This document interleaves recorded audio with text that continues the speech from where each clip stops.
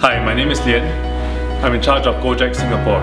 As part of the Smart Seminar series, I'd like to explore the topic of internationalization of SMEs. In my experience, there are three things which are most crucial. The first is whether you have the risk appetite and the desire to go overseas.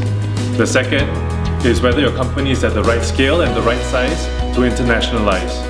And the third is finding the right channels of entry and deciding which is the best market to go to once you've made up your mind to internationalize. To learn the answers to this and discuss the topics, I'll see you on the 24th of October.